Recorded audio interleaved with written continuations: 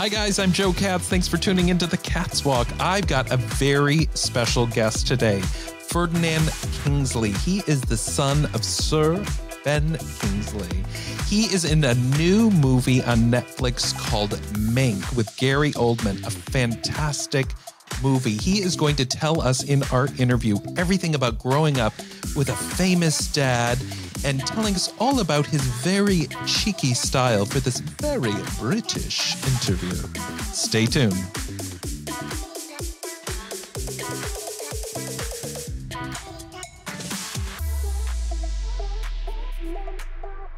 Ferdinand, hello. How are you? Hi, Joe. I am. Hello. I'm plodding along. I'm all right. How are you? You're plodding along. Fabulous. I'm good. I thank you so much for coming on my show. I'm so excited to have you on. And it's what time is it in London? It is 9 minutes to 6 p.m. So I have a drink lurking for 9 minutes time. And I have my morning coffee because we're still in the morning over here. Isn't that lovely? What kind of what do you go for, please? What kind of coffee do you go for?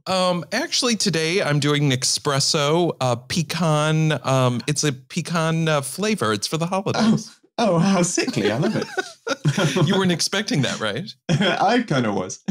Oh, you were. You were waiting for the pecan. Yeah. So you go by Ferdy, is that right?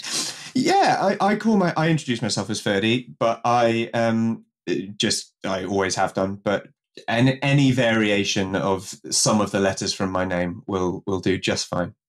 So you live in what part of London are you in? Not like I know where it is, but let's just make like how well do you know London? I don't. I live. But it sounds good. I live in southeast London in a place called Forest Hill, which kind of the clues in the name is nice and leafy and hilly. Oh, it's wow, lovely. Beautiful. Yeah, it's really. So nice. where did you grow? Did you grow up in that area? No, I'm a Midlands boy. So I grew up in Stratford upon Avon because as the child of a theatrical family, I'm an absolutely abominable cliche. I grew up where Shakespeare came from. And I lived on the river there next to the theatre till I was 18. And then I came to London to go to drama school. Wow. So so obviously, so if people don't know, your dad is Ben Kingsley.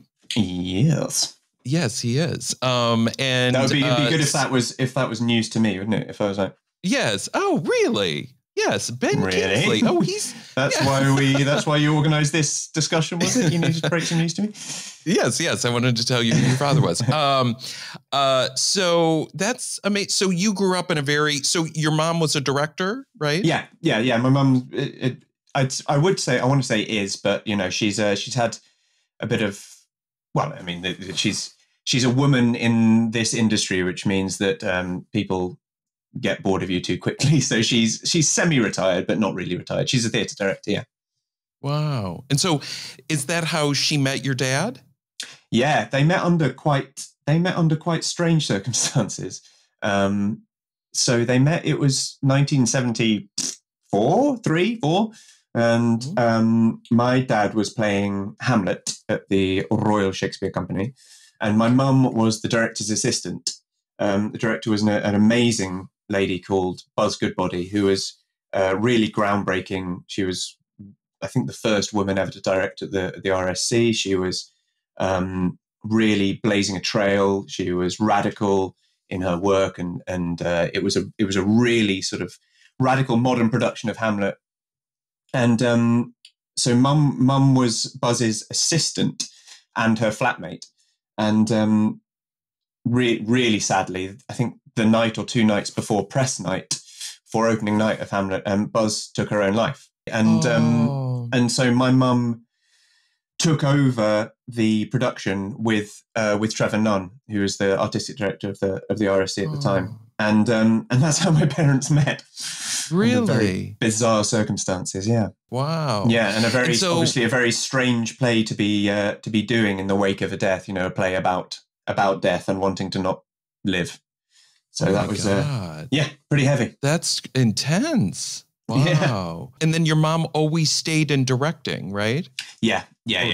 So she basically speaks in Shakespearean verse. She could be an authority on it. She could go on any quiz show. That sounds reductive, Wow. but mum's one of those people that could have been an academic if she wanted to.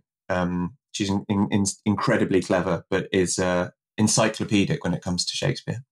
Wow. And so then you studied that as well, right? In school? Yeah, I studied, it was an acting degree at the Guildhall School of Music and Drama, which is, I guess, what they call a classical training. But that makes it sound like we just sort of went around in doublet and hose, only talking in verse. Yes. But we only did that some days. No, it was a really intensive all-round 3-year training. It's an amazing drama school, very small year group, and so there was a lot of Shakespeare there, but not exclusively. Wow. And then, so when you were a kid, I just want to, and I want to get into a whole bunch of different things because I want to talk to you about your new show that's coming out on Netflix. So I'm excited about that, but I'd like to know who you are. And I just want to understand like where you came from. And if you find out, let me know. I will write you a whole letter. If you work out who I am, I'd be excited to find out. I'll get up to you. So then when you were a kid, so then your parents split up when you were younger, right? Yeah. When I was about 3, 4, as with a lot of breakups, I don't think it was a like thing. It's one of those, it took a couple of goes. It happens. Yeah. So they broke up when I was 4. So I don't have many memories of them together. I have a couple of Christmas memories, one Christmas memory, if I'm being honest, and like a flash of visiting Dad at work a couple of times. But most of my memories, most of my sort of knowledge of my parents is of them as separate people. Which is strange to a lot of people, but it's weirder for me to imagine my parents together than it is to imagine them on their own. When I see pictures of them together, I'm like, oh, how do those guys know each other? But of course, how do they get together? Friends. Yeah. Well, hang on. Do these guys know that they used to kiss? Do it again, you guys. Do that thing. Yeah, for all time's sake. Yeah. Wow. And so when you were a kid, so then did you see your dad a lot during the when they split up? I mean, there's the sort of, the process of dealing with divorced parents in general. So, like weekends and that. But then it was complicated, of course, by Dad being Dad and Dad being away working so much of the time. Right. Which I look back on with the benefit of, adulthood and years under my belt and therapy, and think, that's tough. Not having immediate access to one of your parents is tough. Yeah. So he was off around the world a lot. So it wasn't through any choice to not be there picking me up from school every day. It was just the way it was, is what I sort of right. It's like what you got used to. Yeah, it's what you get used to. But then in a way, you sort of, so you feel like you don't miss what you don't have. Yeah, exactly. But then looking back, I'm like, oh, actually, I don't really. If I'm ever lucky enough to have kids, I'd have to make sure I knew how to do dad stuff, like in the day-to-day realm, because Dad is an amazing dad and a wonderful dad, but he was a dad that like I said, didn't do the school run every day, because that wasn't the shape of parenthood with us. Yeah. So when you were a kid, did you think, I want to be an actor? Or did you think, I think I want to be a dentist? Or I don't know, I want to be... I mean, no, I wanted to be a spaceman. I wanted to be a soccer player, a fireman, and an actor. And an actor. Well, I mean, I didn't want to on any one day, but I often tell people about this sort of vague memory I have of sitting in a green room at the theatre when Mum was working, and obviously, didn't have childcare that night, so I was there with her. Or for whatever reason, I don't know. Maybe I was working there. She put you to work. I know. Child labor. I was just sweeping the stage. And sitting there like at nighttime, which is immediately cool, and all these grown-ups milling about, like dressed up fantastically and laughing all the time and telling really cool stories and anecdotes, and then going out and doing what I basically thought were fairy tales to hundreds of people, thousands of people every night, and thinking, oh, this looks like quite a nice life. This looks like quite a fun life. And then, of course, much later do you realise that most actors are out of work most of the time, and it's not like that all the time. But when they're working, they're very happy. And I stand by that. I think when you're working in this job, it's the best job in the world, as is any job where if you're doing your hobby, if you're paid to do your hobby, I mean, it doesn't get much better than that, does it? Right. And then, of course, the crushing pain that comes with not doing what you feel is the thing you love more than anything else. Yeah, I mean, that's very much built into me, that feeling of like, if I'm being paid to do my hobby, it's heaven. And I think it stops me from being too much of a moaner. Right. But this is probably not, I mean, you've been on some major shows, hobby. Now it's become more than, it's not a hobby anymore. This Absolutely, is like a real career. But still seeing it as a hobby is something that keeps it fresh and enjoyable and makes it never feel like a drag, makes it never feel like, oh God, I've got to go to work. It's like, oh, yeah, I get to go to the playground. How old were you when you were sitting in the theater watching all these older people? Were you like 5, 6, 7, 8? I was probably about 7. Yeah. Wow. And I would do little. They would sort of harvest the local the town Stratford-on-Avon for kids to play kid parts in the plays. Child at party in Romeo and Juliet, or like child who will inevitably die in some Ibsen play. And so I honed my craft playing those, and I would do them. And you get like a bit of pocket money. You get like £12, which is what, like $15-16 a week or whatever. Just like, and you're thinking, oh, this is, I'm a little kid and I'm making dollar. I'm making money. Yeah. And then you're like, oh, these people do it all the time. It's great. So yeah, I was probably about 7 at the time. So then you went into acting school, you went through high school, and then you went on to college to act. And then after that, was it difficult being like growing up, because it's like my dad was Ben Kingsley, and I think difficult is not how I describe it. I think firstly, I've never known anything else. Like, he's just dad to me. So so I have no comparable. But I think I'd be being disingenuous if I said that there were some rooms, some auditions or discussions that I've got into.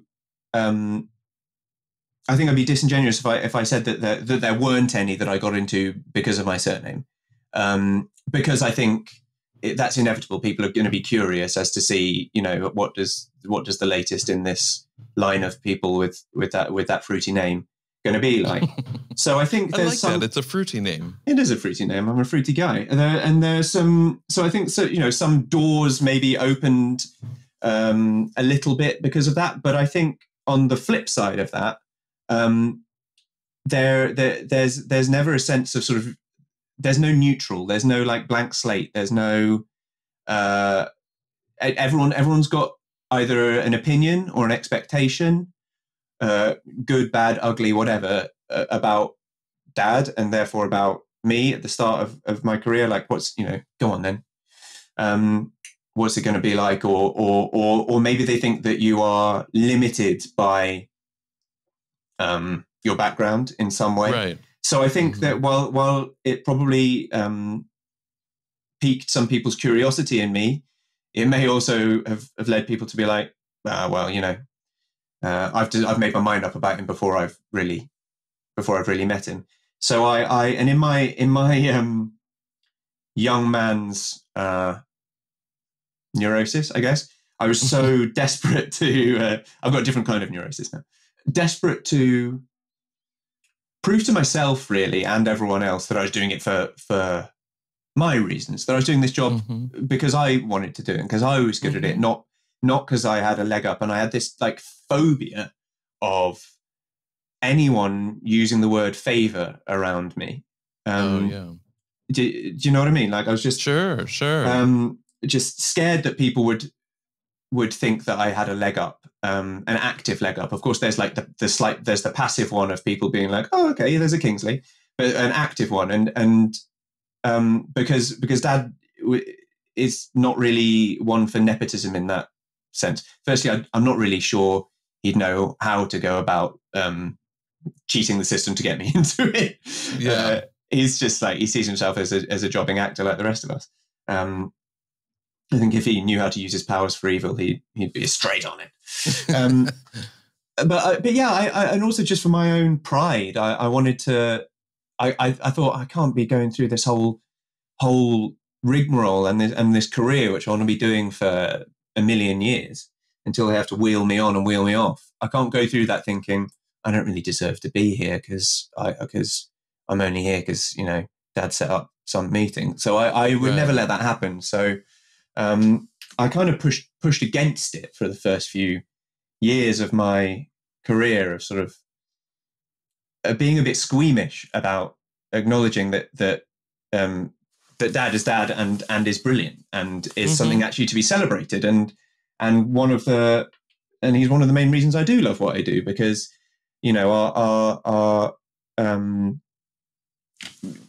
common conversation points are the things that we love talking about and the things that have always made me like grin and laugh throughout my childhood and my relationship with Dad have been to do with storytelling and to do with silly voices and performance and so I've learned to love that. That's great. Great. I've learned to be comfortable with loving it. I always loved it, but for a while I probably went, no. I only like acting because I solved a riddle when I was young, and no one actually talked to me about acting, and I discovered it. In fact, I invented acting. Yes, you're the inventor. Yeah. Give me an example. Like, did your dad ever tell you, like, okay, you're getting into acting, here's a piece of advice. Like, when you get into this, you should always do this. Or, there was, other than don't. People always say that. And I'm always like, why do people say that? Like, no, he didn't say, I guess because it's hard. He didn't say don't. He made sure, in fact, both my parents made sure that I knew that it is tough. It's it can be lonely for all sorts of reasons. You spend a lot of time on your own if you're working, and you can feel very alone if you're not. It can be tough on your mental health. It can be tough on your family and the people around you. And I was like, guys, I know, from a broken home, I get it. Right. Yeah. You could talk about that. Yeah, you know about that. Yeah. But advice was be realistic and know that for all the brilliance of Dad and his career, that's not normal. That's not to be expected from an acting career. That's winning the lottery. So don't expect glory in that sense, in inverted commas, and just focus on telling the stories, even if it's to 5 people and a dog. That's worthwhile. Both my parents believe very passionately in acting and actors and storytelling and theatre and film and TV as really important mediums for humanity. In not wanting to sound too grandiose, but in that sort of Dad sometimes talks about the voices around the campfire. Like it's sort of built into us as humans in a tribal sense to need to communicate through metaphor, through shared storytelling, through sometimes telling a story that's ostensibly not about you, but of course is unlocking something deep inside yourself. that is sort of part of human nature and is something to be really cherished. And I guess one thing that Dad really did drum into me is that, you know, while acting can be really therapeutic, it shouldn't be treated as therapy. And I think there's like a fine line, which I really agree with there. I think the process of, as I've just said, you know, sharing stories and going deep into yourself and into someone else and empathizing is very therapeutic and expressing yourself. But if you're doing it in order to just dig into yourself, then who are you doing it for? You're not doing it. Right. Then that becomes therapy, which is you may as well just do in the privacy of your own bedroom. You know, right. Or go see your therapist. Yeah. Or go see a therapist. Yeah. It's because then you're doing it on the audience's time. Right. And you should be. And the act of performing is an act of giving, in my opinion. Right. It's an act of unlocking, and it's an act of, you know, you sort of open your chest up and you go, look, it's here. Here's me. Right. Here's what I'm struggling with. Here's what I'm trying to access. What about you? You know, here's some questions I'm asking you through doing it, or here is a gift I'm giving you through laughter or whatever it is. But if you're just there, just sort of banging your chest and smacking your head against a wall going, I need to have feelings, then the audience are actually going to come away from it feeling a bit grossed out. Right. Like what are they getting from it? Exactly. They're like, I've just paid to watch you essentially have a one-man therapy session, and that's actually not very fulfilling. So yeah, they weren't really drawn that into to me. Did he ever give you advice like about like, okay, or even like your acting style, like what, like there's so many different styles. I don't know. A lot of people might know there's like Stanislavski, there's Meisner, there's all these different types of things. When you get into a role, which we're going to talk about your role in Mank, like getting into that role, what do you do? Is there a certain technique you use? Is there something that you use to kind of get into that? No, there isn't any one way, and I think that's kind of down for me, and I think that's down to my training. Actually, at drama school at Guildhall, they were very sort of anti-guru. They would, you know, we'd be, as you say, we would study Stanislavski and Meisner and all sorts, and clowning and you know, the techniques that have a name attached to them. Right. But we'd sort of study them without going, you are now at the altar in the church of Stanislavski or whatever. It was very much like everything, all those methods are streams that lead into one big river. So take what you need when you need it. And I think as a result, in my career, I've sort of gone, I don't know what kind of actor I am. But I've grown comfortable with that, actually, because I think I like being an adaptable actor that has, you know, I've got my own set of approaches to stuff in terms of, you know, studying the text and of working out my actions and intentions and obstacles and you know, the basics like that. But beyond that, I like to just collaborate and enjoy the game of it, you know, the jeu, as some French directors would say. You know, what do they call it? The jeu? Well, you know, le jeu, the game. Oh, le jeu.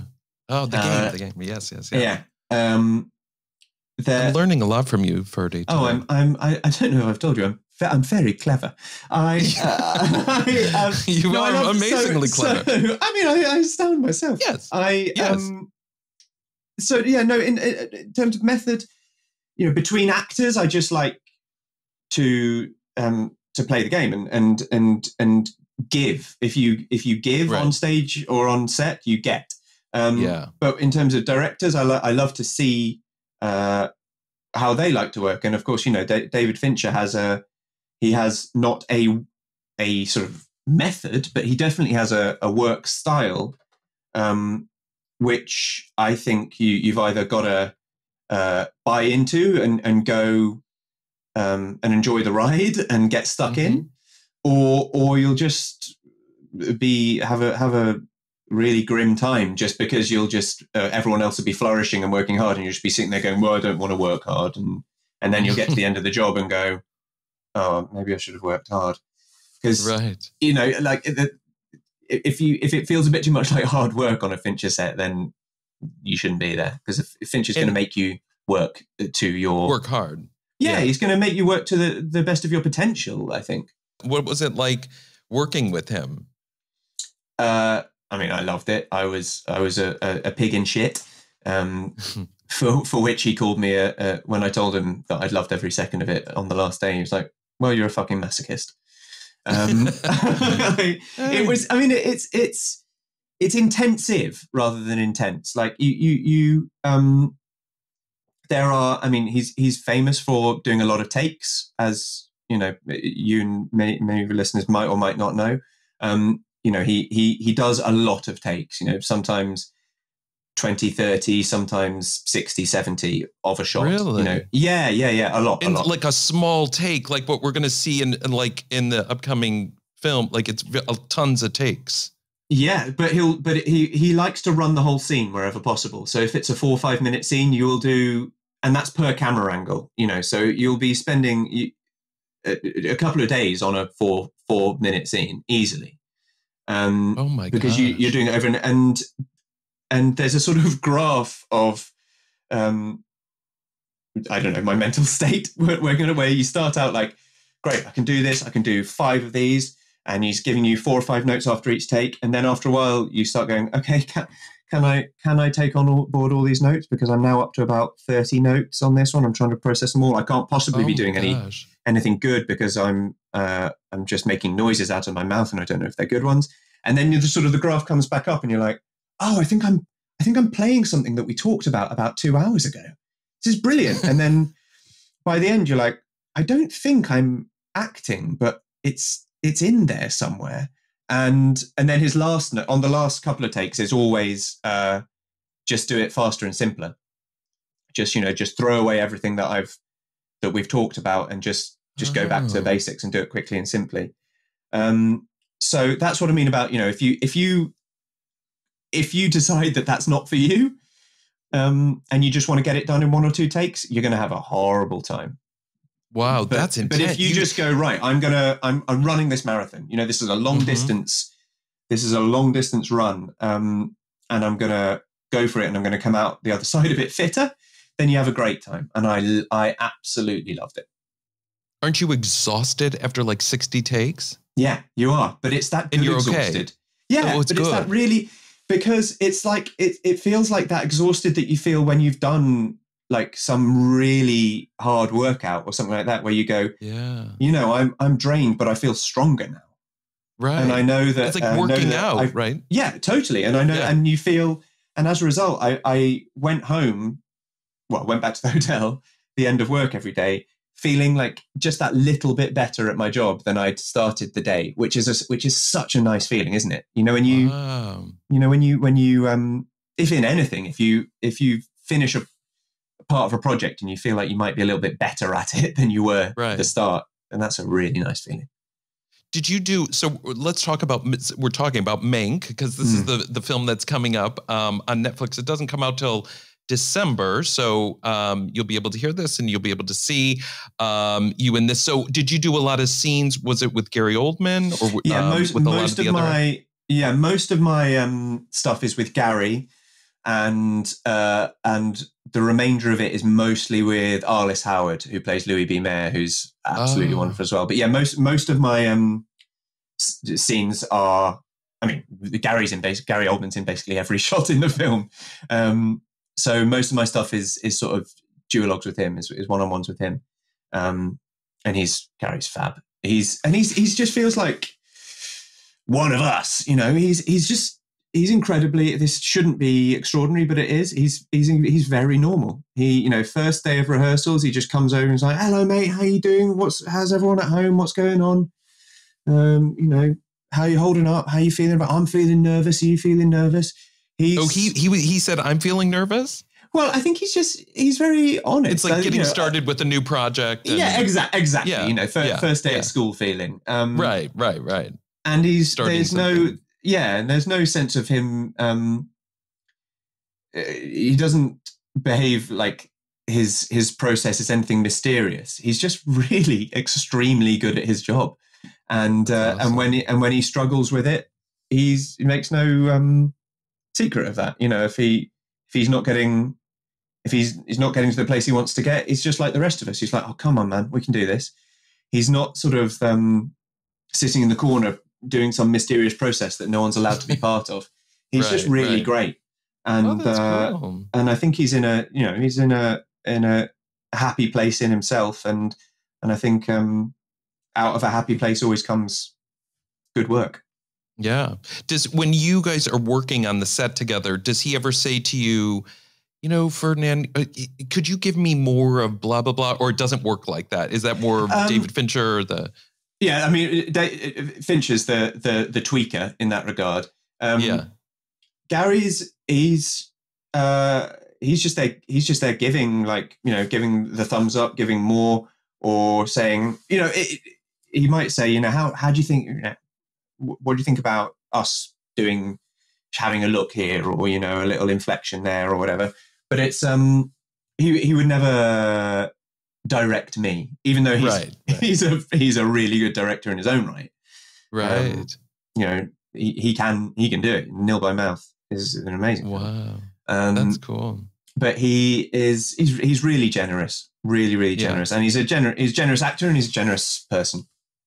It sounds like, I mean, that's truly what the acting process, the more you give, the more you get back, the more wonderful it is for the people to watch it. I think so. And I think it's like, I mean, I assume it's not dissimilar in your work. I mean, I feel like in most things in life, the more we give, the more we get.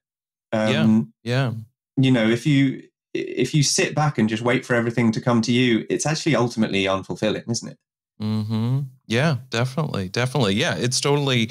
Yeah, I mean, it really is in the way. But I think a lot of times what happens in the world, we start getting very focused on me. You know what I mean? Like we think, oh, what about me? And you know, and then my pain and my struggle and my absolutely. Yeah. It's just, I think it's normal, natural. Yeah, stuff. But do you still, just out of curiosity, do you still audition for things, or do people go, oh, Ferdinand, I love him. Bring him in. Give him this part. He's fabulous. I mean, I would love to. I mean, should we just say, for the sake of our discussion, let's just say that everyone you don't ever audition. If you want you me, come Brad to me. Pitt. You know where to find me. Yeah, exactly. No, I absolutely.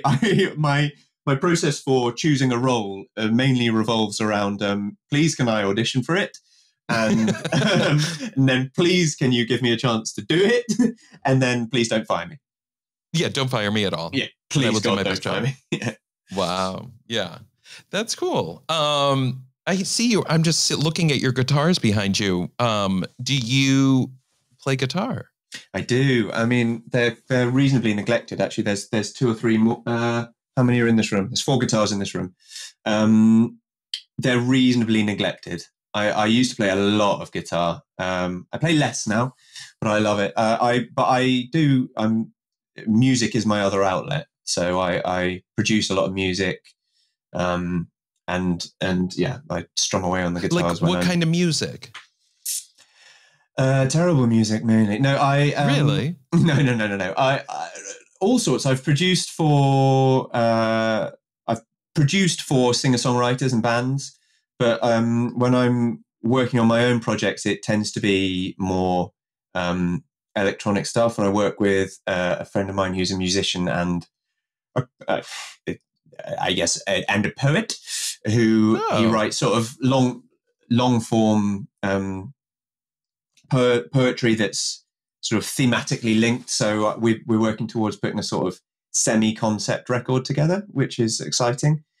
It's one of those things that during this car crash of a year has been strange, because I started out with such good discipline, and you know, I'd wake up and do my like 7 a.m. yoga, do like loads of exercise, get creative, do loads of writing, do loads of reading, do loads of music, and then just pandemic fatigue started to set in, as I think has. And then here we are. Of us. And I've just sort of just found myself occasionally sitting, looking out the window, being like, oh, a day has happened.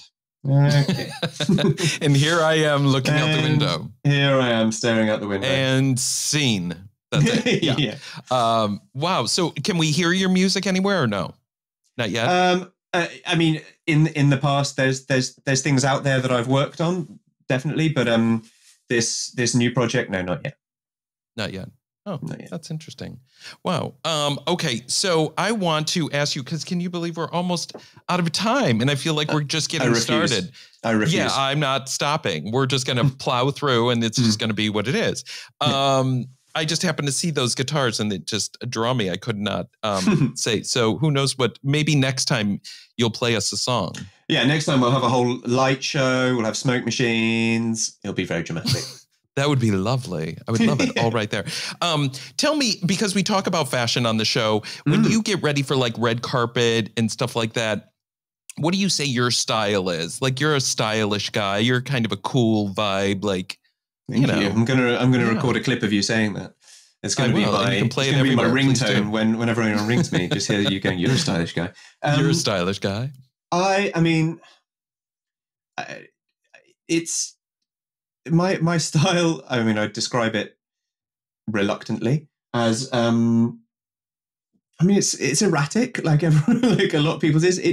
It's so tied to my mood and how I'm feeling about myself. You know, if it's a crap day, I find myself, and I really want to change this about myself, I find myself actively choosing clothes I hate. Just, I sort of, I'll go through my wardrobe and be like, no, those clothes are too nice for you to wear. You don't deserve to wear nice. I'm going to punish myself today. Yeah, I know, it's terrible. And they're not even, I don't even mean expensive by nice. I just mean like, oh, you know, they fit you too well. You should wear your bad trousers today. We'll get into therapy then after this. We're going to talk about that. Something deep. Yeah. I love fashion. I'm not as concerned with like what is most current about fashion. I like, for me, it's, I mean, it sounds obvious, but it's all about fit for me. I'm quite a skinny mini. I'm quite a skinny boy with quite broad shoulders, and there are straight lines work well on me. So I really like, I love simplicity in fashion.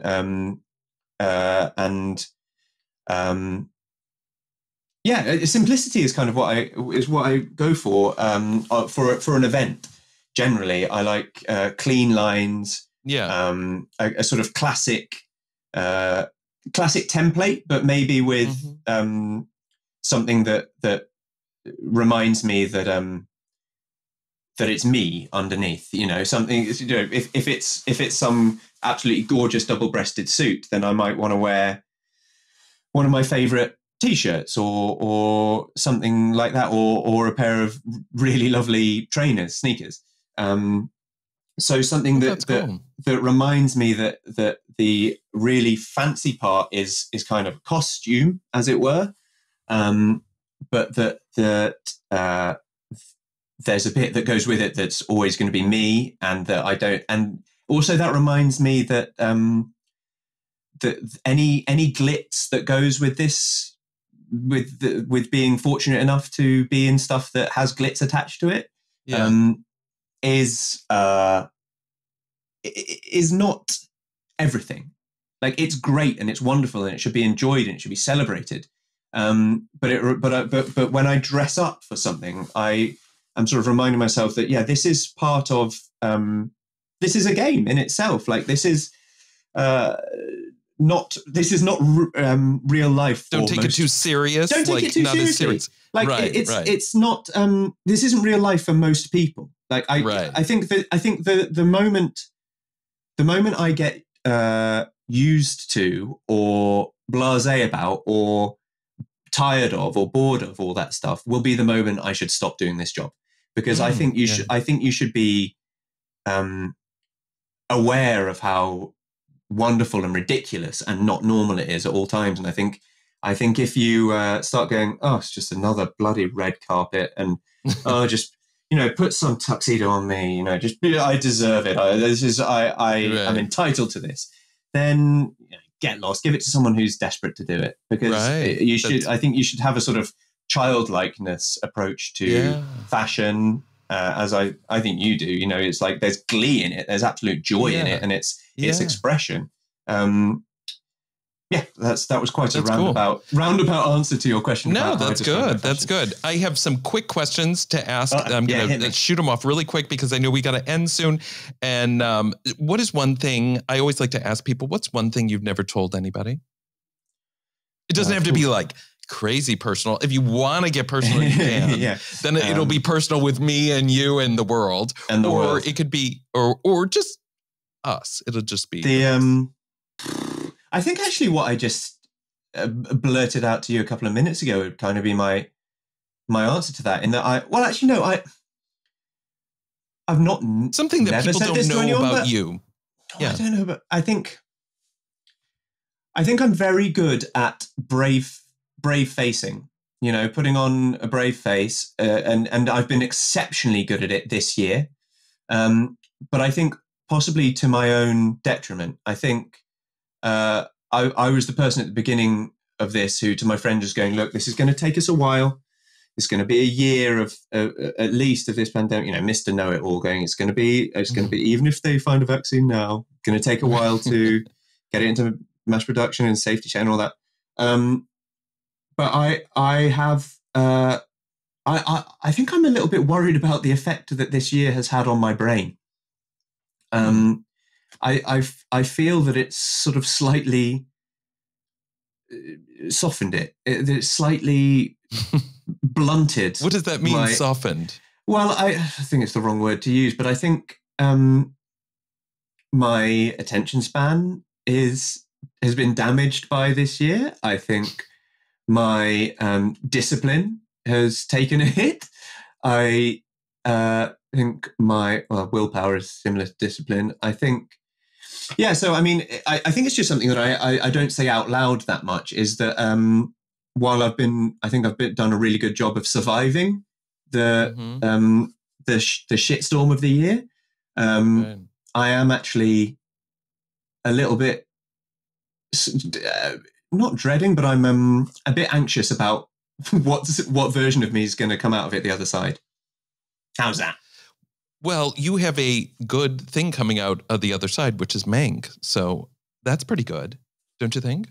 Yeah, absolutely. You have a movie coming out. It's an amazing thing to have coming up. You know, to have made it before the world as we knew it stopped, and to know that it's going to come out and be in people's homes during it is. It's such a gift, and it's been something to hold on to. Absolutely, to go look, you're in something amazing. You can be really proud of. Yeah, that's something you can come out of. You're going to say you came out of this. Can I ask you one last thing, and then I promise I will wrap up. Can you talk American? Like if they're like, "Hey, Ferdy, we want you to talk just like an American dude." Yeah, I mean, I'm playing an American in the movie. Oh, you have no? Can you give me a non-American accent, or I mean an American accent? No, I'm not your clown. I do not do this. I like to play. I always love British accents. I love and then I see so many people that go, and then they switch over to just like an American, but I tell you so I'm playing Irving Thalberg in the movie, who was very much an American, and I would always, when I was getting into his voice, I would always repeat one of my lines, which is, I know what I am, Mank. I just don't know why. I would always just say that to myself because it's one of the things. That would get you back in it? Yeah, not even just for the character as well as the voice, but there's just that's part of a speech that I have in the film when I'm sort of, Gary's character and I are confronting each other about our beliefs and our morals. And how we use our power, and that line, I know what I am, Mank, is something that I just kept sort of saying under my breath to myself before a take. You have been so giving. Thank you so much, Ferdy, for being on my show. I've so cool. I'm so excited to see your movie. Thank you. There's so many great things coming. I'm excited. I could talk to you for another hour. Well, let's do it again sometime. Let's do it again. Why not? All right. Thank you so much. Thank you. We'll be back in touch. And thanks for being on my show. Brilliant. Enjoy the movie. Thank you. See you. Cheers, Jeff. Thanks for listening to The Katz Walk. Make sure to subscribe to the show on your favorite podcast app. This has been a production of Evergreen Podcast. A special thank you to executive producer Gerardo Orlando, producer Leah Longbreak, and audio engineer Dave Douglas.